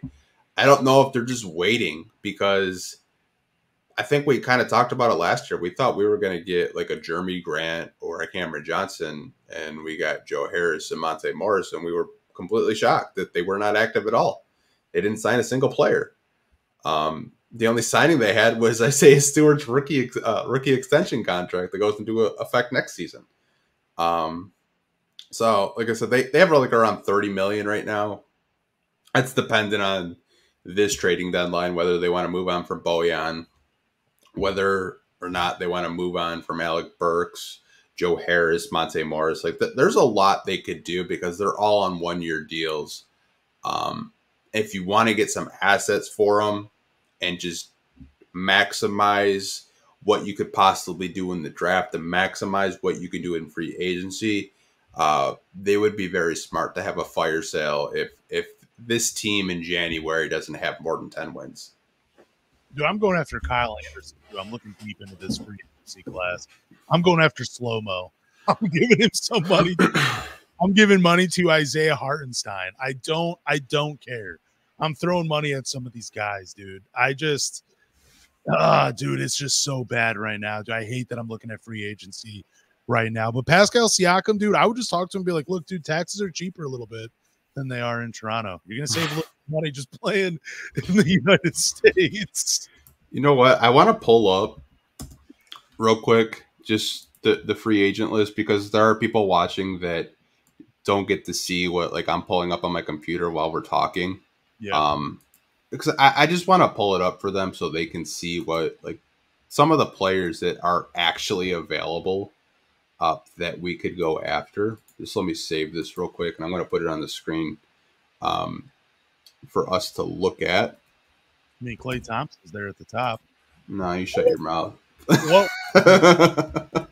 What website do you normally use? Spot Track, right? Yeah, Spot Track. So anybody or watching us on YouTube, if you want to follow along, you could also go to spottrack.com. I always Google 2024 NBA free agency. That's usually number one on your Google search results. And Spot Track is just incredible. They even got different filters you could use. You always look for the unrestricted free agents. But Klay Thompson is number one. Tobias Harris, crazy number two, and ahead of James Harden. That's crazy itself. But they're just going by cap money, how much they cost last year. Yeah, for some reason my computer doesn't want to work, and I don't know why. Hold on. Maybe even DeMar DeRozan. Maybe he comes. Maybe he just takes a 3-hour drive. Oh, it's a little bit 6 maybe hours. him and Cade just want to shoot like 50 freaking mid-range jump shots a night. You know, when DeMar DeRozan was in San Antonio, I forget how many assists he averaged per game, but he was near the top at generating open three-point looks for his teammates. I think he was like in the top 3 when he was in San Antonio, and he operates all in the mid-range, but he generated so many open threes for his teammates, and that's something he could do here in Detroit. Yeah, I mean, I think it's possible. It's just the mid-range thing is just I like DeRozan a lot, but I don't really know if he would want to come to another rebuilding team. It kind of seemed like he was pretty pissed when he had to play in San Antonio. I'm almost done with this, and then I can put it on the screen. Just want to make it into a graphic so everybody can see it. But, I mean, for the most part, this free agency is fairly weak, in my opinion. But there are some vets that can help this team. Let me just get the second one, and we'll be done. I can put it on the screen in a second. Let's see. I know I usually never do this, but since we're talking about it, I was like, why the hell not? Why not just talk about free agency? What about Spencer Dinwiddie? He'll probably I don't think he would step foot in Detroit ever again. And I like Dinwiddie a lot. Malik Monk. It's crazy that he's only 25 and he already has 7 years of NBA experience. I mean, he's been pretty good for Sacramento. I'm not going to lie. Dude, Grayson Allen, bring a little more bad boy mentality. That's the last thing we need. We need something. Maybe we bring back Mason Plumlee. Point Plumlee, Plum Dog. I got no problem. Oh, my God. If Troy brought back Plumlee, dude, I don't even want to see Twitter. I would love Plumlee here in Detroit again. So here's some of the free agents. I don't know if you guys can see it, but like the top free agent on Spot Track is Klay Thompson right now. Which I don't even know what's going to happen with Klay because he looks really bad with Golden State. But you can see, Tobias Harris, James Harden, no thank you. Pascal Siakam, that's kind of like my personal favorite right now to go after. And I know you were a Gordon Hayward fan. I don't know, man. I wouldn't hate Mike Conley as a backup for the Pistons. I think that would be pretty cool. Dude, I'm still looking. I'm really far down on the list. Dario Saric, Kelly Oubre Jr. Give me some of those guys, man. Yeah, I mean, this free agency is pretty damn bad. I'm not gonna lie. Like, dude, I mean, a lot of these guys complete the roster though in Detroit, man. You'd be able to see a whole different look just bringing in some of these names we've mentioned. It would be potentially a lot better for the Pistons if they brought a few of these guys in. Yeah. I'm just answering a question real quick. So we didn't talk about this, but I don't know if you saw, but NBA TV took away one of our national televised games against the Lakers. Yeah, that was something I meant to put in the news when we were doing the production and everything. I had it bookmarked and everything. Dude, good for the NBA. Nobody wants to watch the Pistons on a nationally televised game. I'm just saying, like, dude, you're gonna like carve your own eyes out. Like it's terrible sometimes. I'm going to still watch them because people that watch the Pistons are sickos. Like, we might need to be evaluated mentally. I just don't understand it. Like, I don't know why we put ourselves through this every single game night. But I'm glad the NBA TV took the game off. The Pistons don't deserve it. They really don't. So it's embarrassing, man. I don't know your thoughts on it. I don't know. I'm reading the comments. People are talking about Miles Bridges. I don't even know if is he a free agent after this year? Yeah, I saw him on the list. Yeah, it's kind of hard to ignore like the off the court stuff. And obviously I don't know what, went on with him and his whatever she is. I don't know if she's his girlfriend or his wife, but all I know is Troy Weaver made Josh Jackson rent a house across the street for him so he could keep an eye on him. And I'll let you guys like Google Josh Jackson and the type of stuff he's going through right now. We're not going to talk about it on the podcast, but I'd find it really hard to believe this front office would take a chance on a local guy like that does have some off the court stuff. I'd like him as a player, but I don't know if the front office would. Dude, speaking of the Charlotte Hornets, trade for PJ Washington.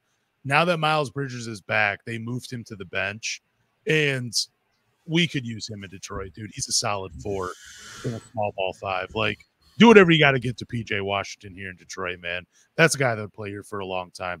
Let's bring up this final topic, though, and it is Draymond Green talking positively about Asar Thompson. If you want, you can post that tweet. We'll read it aloud for the people watching and for the people listening that can't read. It says, Asar Thompson averaging 10 rebounds and almost 2 blocks per game is not being talked about enough. That's wild! Exclamation point. Let me guess, though. It's not points, so it doesn't matter. Draymond, it doesn't matter because he is third on the rookie ladder behind Victor Wembanyama and Chet Holmgren. It does not matter what Asar Thompson does this season. He will not get any love unless it is a poster dunk on Miles Turner, and it will be circulated for a couple of days. Now, if he gets crossed up by Tyrese Halliburton and gets dropped to the floor, that will be shown quite a bit as well. But it's cool that Draymond Green praises Asar Thompson. Unfortunately, he happened to be in the wrong rookie class to win Rookie of the Year and get all the love he actually deserves. Yeah, I mean, I like that Draymond is showing Asar love. I think it's the second time we've talked about it this past month that Draymond has just been really impressed with Asar and Amin Thompson, just them as players and stuff like that. But I'm not really too concerned with the Tyrese cross. I mean, stuff like that happens. It did look like he pushed off a little bit, but He did push off.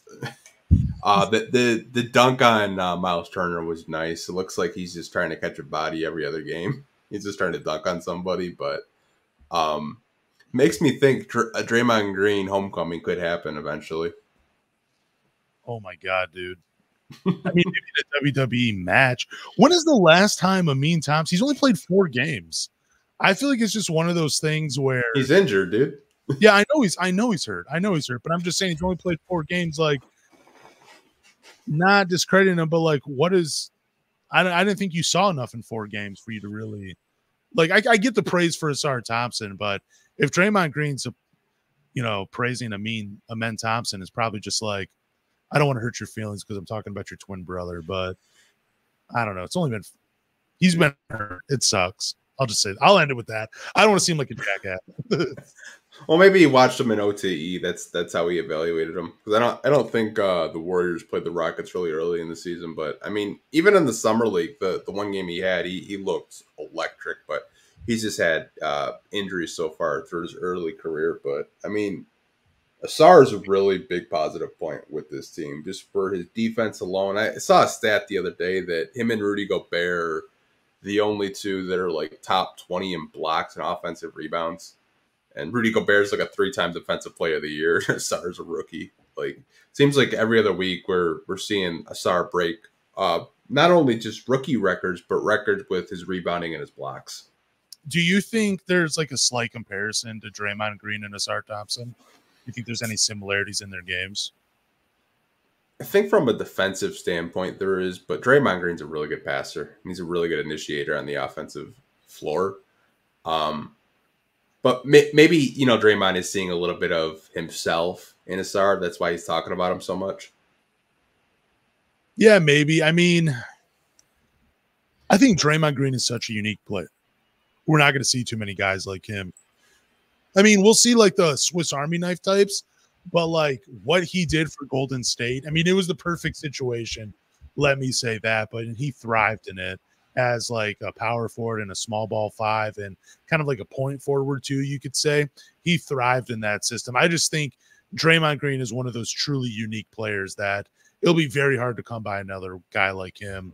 But I guess I do see the similarities in defensively with you know, the ability to switch 1 through 5, it seems like. I mean, Asar is only going to get better, but I mean, beyond that, I don't really see too much similarity. I think Asar could eventually get to like being like a 17 to almost 20 points per game scorer in the NBA once he figures out his shot. That little turnaround he does where he jumps like 4 feet off the ground and shoots it from like 4 feet out, it's pretty awesome.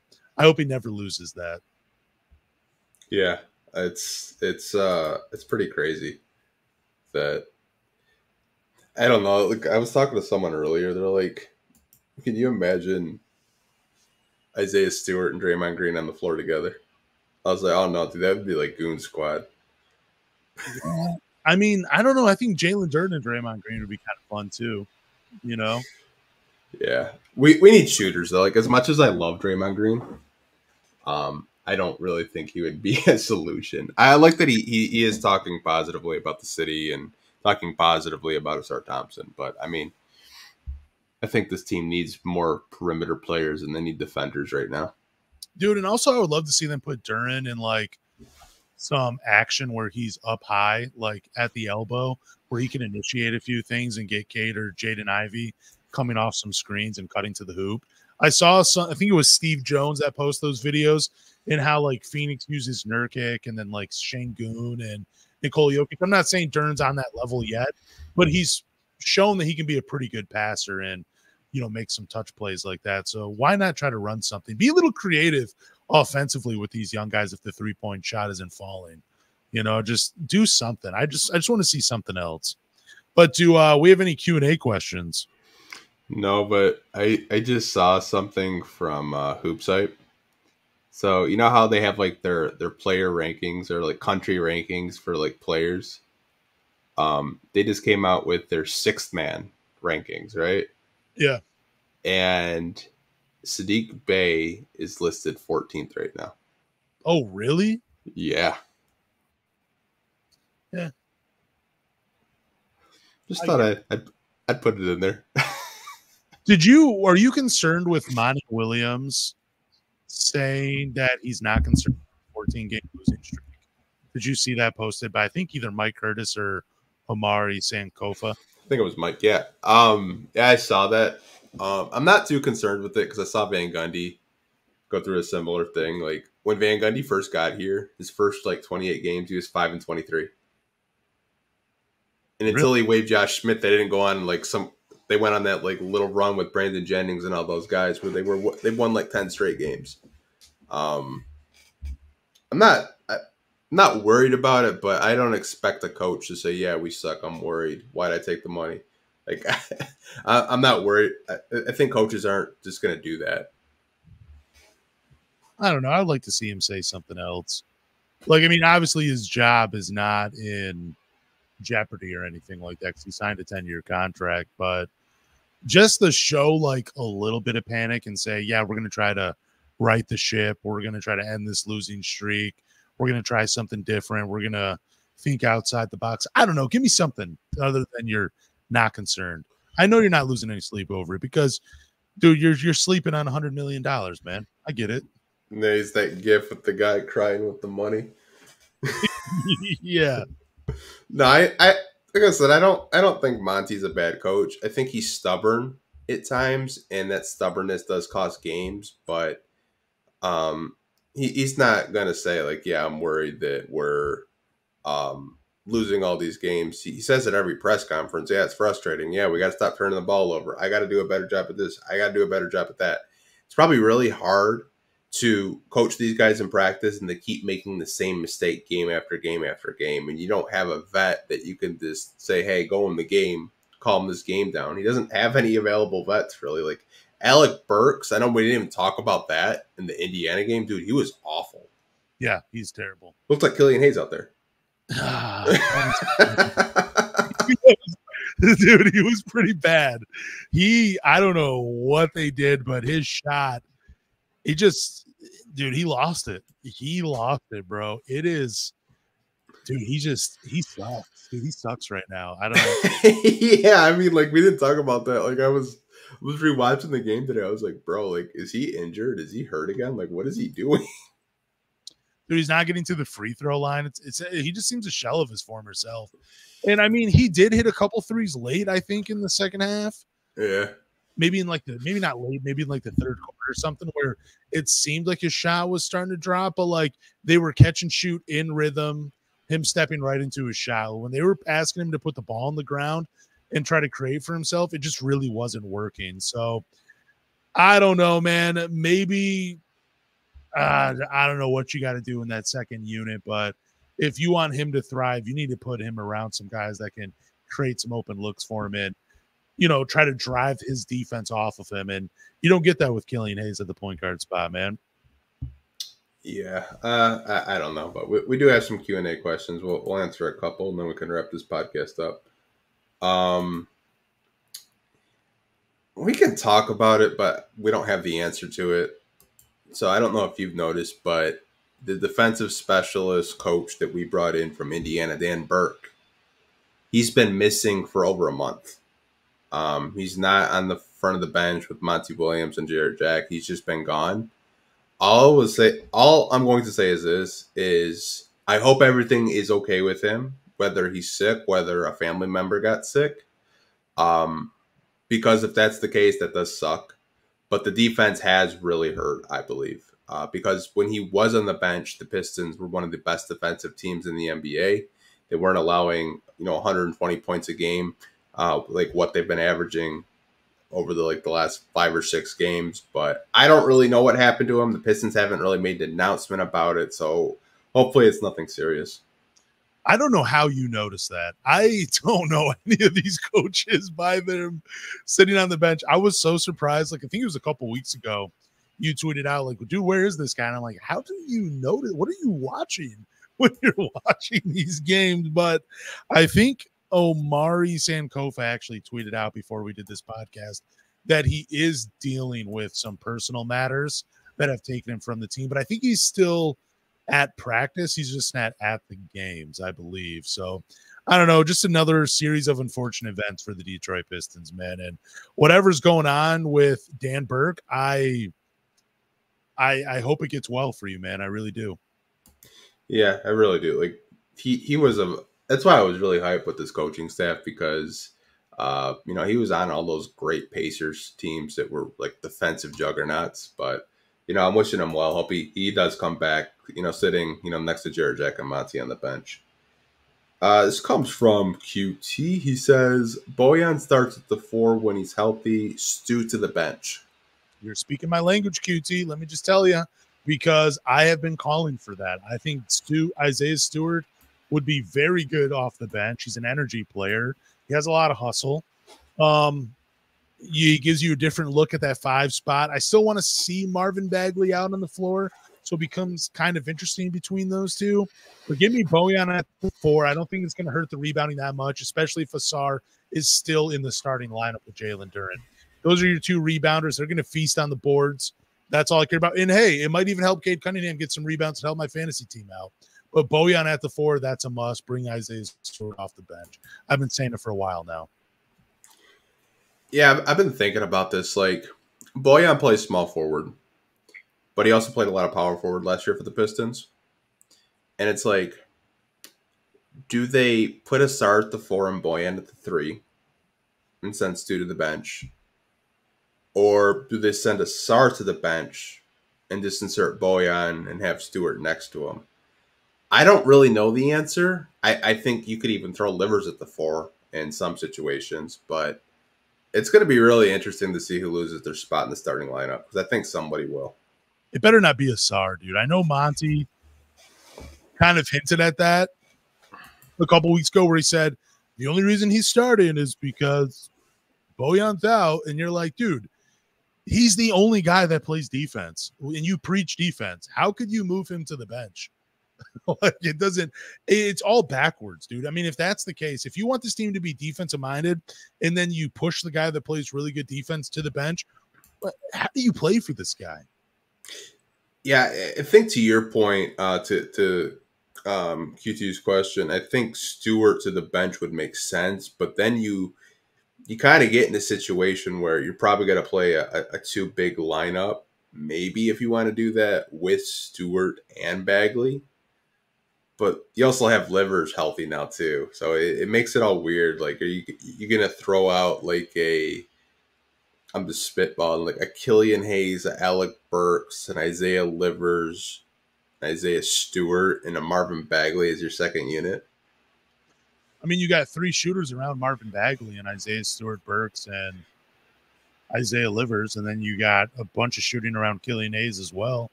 You know, and you got a roll man in Marvin Bagley who can actually catch a ball and finish at the rim. I just think Isaiah Stewart, there's not enough volume from the three-point line for him to be a starter on this team. Like, if he was shooting it, I don't know how many times is he shooting it from the three-point line? Just go on StatMuse. We'll tell you. Basketball Reference. That's my go-to site, man. Dude, I like StatMuse, but they got greedy. It used to be good, and then it's like they only allow you 10 searches a day now. Yeah, and then they make you pay for, like, you're like, oh, you want to see how many? You want to see his three-point percentages? Pay us $10. And you're like, dude, fuck you guys. I'm going to Basketball Reference. He shoots it. Dude, I'm right, though. You know what I'm talking about, dude. They are greedy. Yeah, he only shoots it 3.6 times per game. So we'll round up to 4. That's not enough for a guy shooting 41% from the three-point line. He needs to be shooting like 7 times per game for teams to take him seriously. Yeah. More shots, dude. Kind of feel bad for James Wiseman because, you know, he's been playing a little bit better recently. And it just seems like he's the odd man out in the rotation. Dude, I was stupid for thinking it was a battle between James Wiseman and Marvin Bagley. Marvin Bagley's so much more skilled offensively than James Wiseman. I don't know who he's playing better than, but if you say so. No, I mean, like, in the short time that we've seen Wiseman, I mean, he's actually trying out there. But I will say, Marvin Bagley on defense this year, his effort this year versus last year, 100% different. Oh, dude. Like, he's actually blocking shots. He's actually trying out there on defense. I don't know who got under his skin, but whatever they're saying or doing, keep it up because he looks great out there. I know someone said, why didn't they play Bagley down the stretch and they threw Stewart out there? I don't know the question to that. Dude, I really don't. I would have rather just had Bagley out there. Yes, especially in the Denver Nuggets game. Holy crap, dude, where he had 18 and 10 with Nikola Jokic off the floor. Isaiah Stewart, I think, got blocked from behind on the final play. And I'm like, dude, if you had Marvin Bagley there, he's probably dunking that. He's so much more better down in the post. And that's no shade to Isaiah Stewart. It's just he's limited. He's limited in what he can do because he's not as athletic as Marvin Bagley. He doesn't have that explosiveness, and that's what you need from your five. And Marvin Bagley gives you that. Man, dang, dude, I can't believe we're talking about this. This is crazy. But yeah, Marvin Bagley should have been out on the floor. That last game, how many blocks did he have against Indiana? 3 blocks, and they all came in within 30 seconds of each other. It was just so awesome how it happened too. Or maybe it was 2 blocks back to back. He looked good against Indiana. It was awesome. Yeah, I mean, you didn't really see like that defensive effort in Sacramento. And I think if you look at the contract as a whole, that contract looks great. It's so crazy that the Pistons got him for a 2nd-round pick. If you think about it. Yeah, dude, we won. And what was it, Trey Lyles too? No, we're not gonna get the Kings fans started on that. Dude, I was actually looking up Trey Lyles the other day, and I'm like, what would it take to get this guy back? We need someone that gets some shots, dude. Hey, I don't know about you. I love Trey Lyles, bro. I got a lot of love for that guy. No, yeah, Ed clipped a video of us like last year, and we're saying we won the trade. And it's still getting comments to this day of Kings fans saying, "Who won the trade? Losers!" Like every day. Kings fans, like I love the bitterness and the saltiness, but hey, man, chill out.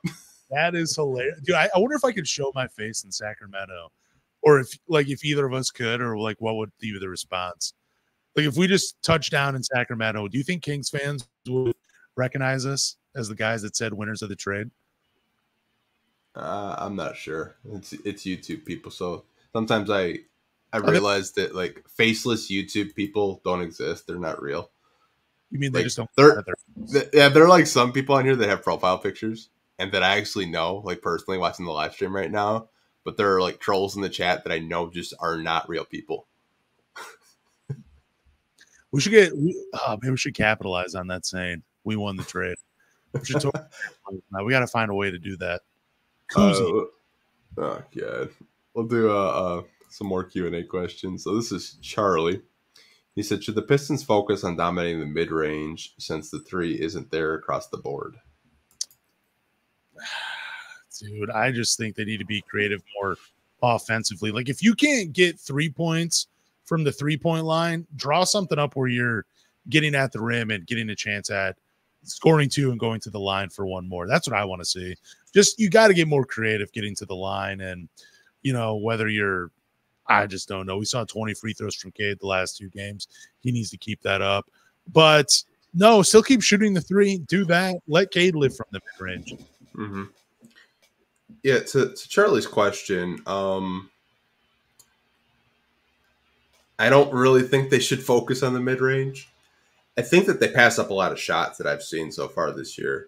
Like, there are times where people are just wide open and they don't shoot the basketball because they're still learning the 0.5 offense. I think once they get more comfortable and stop passing up shots and actually shooting higher volume of 3-point attempts, we might see games that are a little bit closer, but I really wouldn't focus on the mid-range. I feel like Cade and maybe Alec Burks are the only 2 mid-range scorers on this team that can, make it at an efficient rate. Like Ivy can do it, but I think Ivy's better just in transition and getting to the basket and shooting a 3-pointer, once in a while, but not really focusing on the mid-range. I probably wouldn't do that.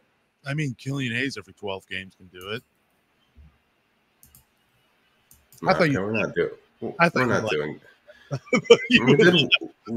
We did one Killian joke today. We're not gonna make this a Killian hate podcast.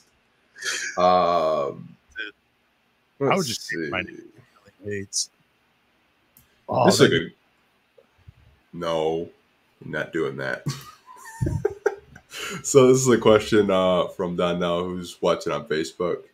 He said, so where does that put Sasser with minutes when Monte Morris returns? Unfortunately, probably out of the rotation. This is what I was talking about at the beginning of the season.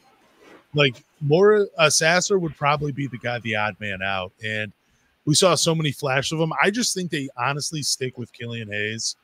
And maybe there's somewhat of a battle between Killian Hayes and Marcus Sasser for that, I don't know, 3rd string spot. But there's just not enough minutes to go around. And unfortunately, I just think Sasser is the odd man out when Morris returns. But it's 2 months from now. So, I mean, it'll be a while. Yeah, I think when you look at the rotation with the point guard position, obviously right now it's Cade Cunningham, Killian Hayes, Marcus Sasser, which I don't like that Marcus Sasser went from, getting consistent, 10 minutes a game to barely, getting 5 minutes a game. I think Killian Hayes had 17 minutes last game and he didn't score a basket. I'd like to see Sasser get a little bit more playing time than Killian, but I really don't know what happens to Sasser. There could be a situation where they might trade Morris at the deadline. There really could, because he could return by January. Trading deadlines in February.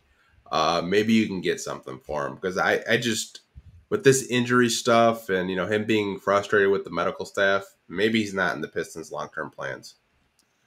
Dude, he's only 28. I know, but it's just maybe Morris just wants to get out. God, dude. Like, think about it though. Like, if he's healthy and he's saying that they're bullshit, and like, why would you want to play for a team that won't clear you to play if you're good to play? I mean, I think sometimes, just to play devil advocate a little bit here, like, you could say, like, man, I feel perfectly fine. They're like, well, you're not. You know what I'm saying? Like, I remember one time I had a surgery and one doctor was like, yeah, I'm not the type of guy that really knows the extent of injury you went through, but you're standing here, you look good. You could probably go out and play basketball. And then the doctor that I normally saw was like, is that guy crazy?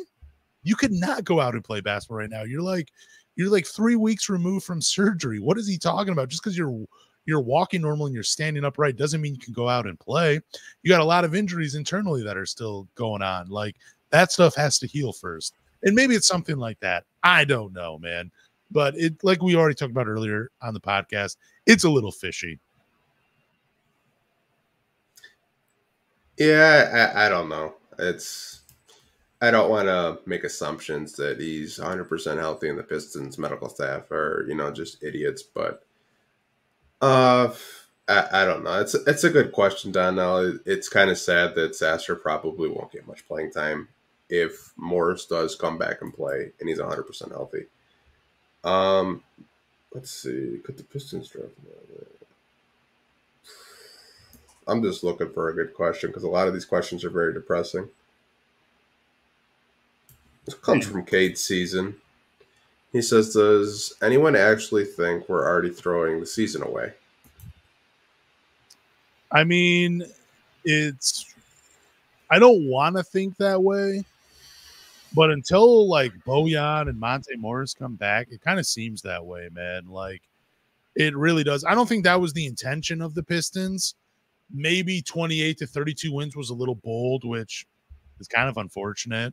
And I know the season is still early. I don't even think we're 20 games in yet, but dude, they would have to win. There's 66 games left, I think, in the season, maybe. They would have to win half of those to get to 32 wins. I mean, not even half. They'd have to win, 30 of those games to get to 32. It just seems like with all the injuries, it seems like the season is just, there's no hope. It doesn't seem like it's going to be a good year. Yeah, I mean, you're 16 games in. The season isn't a quarter way over yet. I know Basketball Reference made a chart today saying that the Pistons have a 0% chance of making the playoffs. That was kind of depressing. Yeah. I think more people look at, the 2-14 and like, this season's a wash. Like, we're probably going to be playing for a top 5 lottery pick this year. We're going to be in the lottery. I think it just depends on like how you view this season. If you thought this team was going to win 35 games and push for a play-in spot, then yes, I would probably say that the season, quote unquote, throwing the season away already. Sure.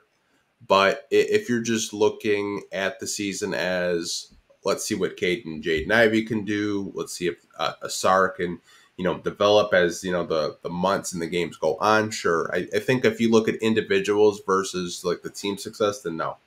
And I think that's what I've been doing lately. I've been more focused on the individuals than I have the team success because I know it's a process and it's going to take time, especially when a new coach comes in trying to establish, all new plays, stuff like that. But it just really depends on like what your view is on success for the Pistons this season. Personally, for me, I wanted to see them win more than 17 games. We'll see if it happens, but I'm not sure yet. I mean, I wanted to see them win 28-32. You've heard me say that many times, and I hate to be the Debbie Downer, but man, that's the rate we're going. It sucks. Yeah, I mean, like I said, I'm just more focused, like right now, on the individuals. No, I get that. That's fair. I mean, that's really the only way to watch them. Is just like we were talking about earlier on the podcast. Like, let's watch the growth of Cade and Jaden Ivey in the backcourt together. Let's see what Marcus Sasser can become. Let's see if Asar Thompson can develop a jump shot. I don't know. It just that's yeah. Like we'd much rather be up here, talking about like, oh, the Pistons are only 2 games out of that final play-in spot. We really would, but hey, man, we'll see what happens when Bojan comes back, because apparently he's going to be the Lord and Savior of this team. That's the Pistons fans are telling me. They're like, apparently we're getting Jason Tatum back. At one time, he was probably being looked at like Jason Tatum. Let's see. This is a question from Organic Linda, who seems like he tunes in every week, so shout out to him. At what point do you start at the 4 and bring Stewart off the bench? When Bojan gets healthy. That's probably the time. We'll see. It is when Bojan gets healthy. Or unless Monty wants to get crazy and start Isaiah Livers in the court, which would be kind of cool to see Livers and Asar switching Asar doesn't really switch in anything. He just fights through, but that'd be kind of fun defensively. Yeah, I think at one point, Organic, I think you could see it as soon as, like I talked about it a little while ago, like if you want to just throw Bojan in at the small forward position and you still want defense out there, you could have Asar at the 4 if you want. I think he rebounds well enough to where he can battle, because he's rebounding better than, rookie candidates that are over 7 feet tall, and Chet Holmgren and Victor Wembanyama. But there is the size issue too, because he's only 6'6", 6'7". But I don't really think that that's really a crazy question to ask. Someone's going to lose their spot. I just don't know who it's going to be, personally. This comes from Deep Buck, and then we can wrap this podcast up because we've almost been on for 2 hours again. If the Pistons get a top 2 draft pick, should we trade it for a vet in prime looking to leave the team? That's a good question. Should the Pistons, if they get a top 3 pick, should we trade it for a vet in prime looking to leave his team? I mean, you'd have to throw me some names out there, but I don't know how many guys are trying to leave their teams, and a few of them are that we've talked about already that look like they're not happy with their situation. Will be free agents this year. I could throw you one right now. Who's that? Zion Williamson. I'd do it. I'd do it for either him or Brandon Ingram. He is not playing a lot. Who? Zion. He's not. Every time I look, it seems like he's out with rest. He hasn't been playing back-to-backs. I have him on my fantasy team, and you kind of expect that, but I think last game he played 34 minutes and had 32 points, 6 rebounds, 5 assists. Then against the Kings on November 22nd, he played 35 minutes and had 25 points, 5 rebounds, and 6 assists. So he doesn't really give you a lot defensively. He's a 25-5 guy. Not bad. And I'm just trying to think of a disgruntled star right now. I wouldn't even call him a vet in his prime because he's still really young. But I mean, I feel like that's a guy right now that I think a lot of people have their questions about, like who could possibly be available. Because I'm just gonna look. Right, there's not a whole lot like out there. Looks like the Spurs are about to lose their 12th straight game. Holy crap, that sucks. And nobody's talking about that. I mean, I made a post about it. People like roasted me for it. I might even try. I mean, I wouldn't trade a top 3 pick for Keldon Johnson, but I would look at a Keldon Johnson because I don't know. It seems like Spurs fans are getting kind of upset with him. Dude, I might even go after a big like Zach Collins. You know what I'm saying? From the San Antonio Spurs. Again, not trading a top 3 pick, but yeah, in order to trade a top 3 pick, I would look at someone like, Zion. I mean, maybe even Karl Anthony Towns, who's been playing a little bit better for Minnesota. I know people don't love his contract, but again, the salary cap is about to go up again in the NBA, I believe. So I don't know. There's a couple of options out there. I would do it for the right vet. Yeah, I mean, I know some people mentioned Brandon Ingram. I know when we had Corey on, that was a guy that we had talked about. Brandon Ingram would be nice. There's just I just look around the NBA landscape and like I know some people have mentioned Karl Anthony Towns, but the Wolves are I think the first seed or the number one seed in the West right now. There's not a whole lot out there. I know someone just mentioned RJ Barrett. Um, I don't think I would trade my number 3 overall pick for RJ Barrett. Not to say he's not a good player. I just don't really think it would work out. He's having a pretty decent season. I mean, Towns would. I mean, he would ideally fit if you want to do that 2 big lineup. I think my thing with that 2 big lineup is we've never had the perimeter players to make it work, and I think the reason why the Wolves are having such success is they have Anthony Edwards, who's a superstar, and they have 2 bigs that can one protect the rim and one can stretch the floor, so it's working. And they have Jaden McDaniels, who's just a freaking Swiss Army knife defensively. Dude, I would seriously go after someone like Kelton Johnson. I really would. Like, he's a good shooter. He can score. I mean, you need some more perimeter help. He gives you that. You're not getting Devin Vassell or Jeremy Sokin. I don't even know how to say his last name. Butcher. Make fun of me in the comments for getting that name wrong. You're not getting Victor Wembanyama, but if you can get Kelton Johnson, why not? You know, it might work. Can you pull someone from the Houston Rockets? I don't know. I mean, I don't know. It's pretty bleak right now. Like when you look, because there's not really like a disgruntled star that just like wants out. You know, like Harden was the last one, and I think any Piston fan would not want to trade for James Harden. No, I mean if we're talking like 2 guards, Zach LaVine, he seemed to be pretty pissed off at his situation in Chicago, and I've talked about him. I like his game alongside Cade Cunningham. Thank you. No, my bad. That's not the comment I meant to put on. Imagine if we got Wemby, we'd be 3-14. Patrick, man, that would be. I think the headlines would be pretty damn funny if that were the case. Yeah, I don't know what the Spurs are doing though. Dude, what did you think about Greg Popovich telling people not to boo Kawhi Leonard? Dude, if I buy a ticket, I should be able to boo whoever I want. I actually liked it. Oh, I knew you would. Like I don't have a problem with Pistons fans like booing someone that didn't do anything for your franchise, but that guy won you an NBA championship. Yeah. Oh, dude, I'm not agreeing with them. I'm just saying you should have the right to boo if you want. Well, whatever your crazy reason is. Dude, some of the security guards at LCA, man, if you make any type of noise, bro, like they're on your ass. Really?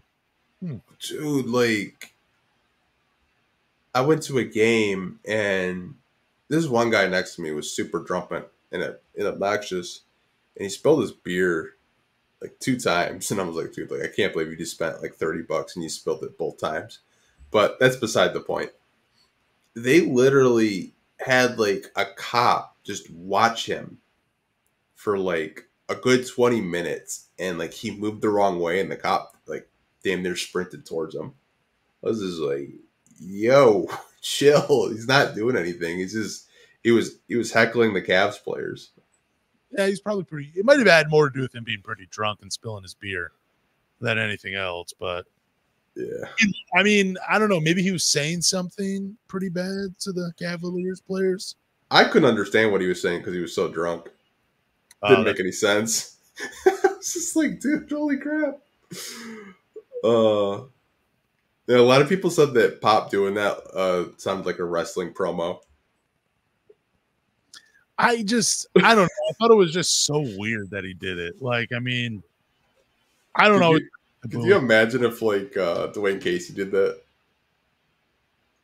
Yeah, I would laugh at him. I would laugh at him. It'd be so weird. Oh, don't boo. I can boo whoever I want. Why? I don't know. I don't want to get into it too much. It wouldn't be called Malice at LCA. I've told you guys. It'd be Malice at the Pizza Palace.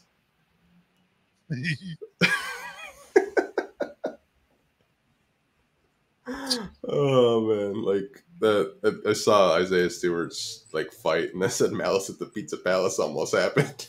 I saw that.